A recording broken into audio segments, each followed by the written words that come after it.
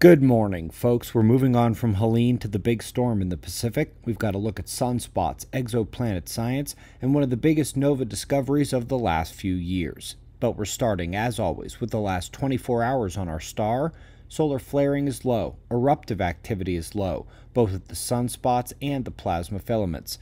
No significant coronal holes at the moment.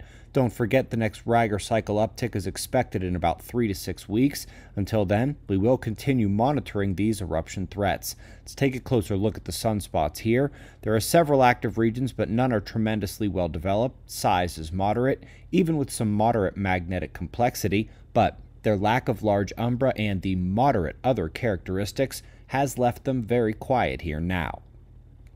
While cleanup is ongoing in the United States from Helene, Krathon is spinning and developing near the Philippines. While landfall is not expected with the storm, it's going to be in this region quite a while, moving very slowly. We'll shift up near Taiwan as we shift into October here early next week. Let's go next into space and find a white dwarf that has astronomers saying they're looking into the future. Their planet, what Earth could be in several billion years if our sun goes into the red giant and then white dwarf phases. They're not sure the Earth would survive that when the sun does it, but this planet survived it.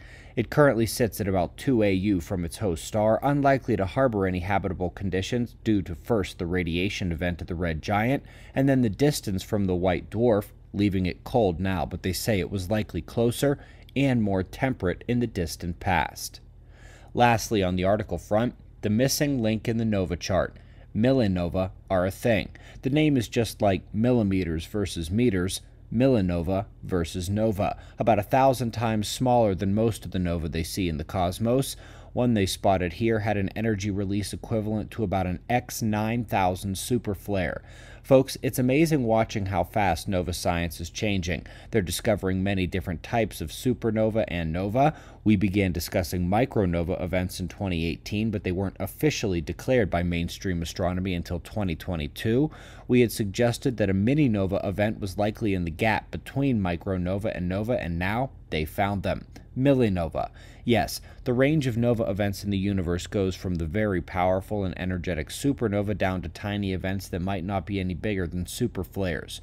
Nova science changes again for about the 40th time in the last decade. Folks, don't forget, I will be out at Observer Ranch tomorrow, Sunday.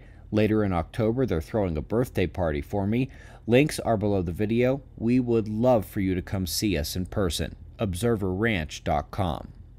We greatly appreciate your support. We'll do this all again tomorrow, right here, but right now at 6 a.m. in the new Valley of the Sun. Eyes open, no fear. Be safe, everyone.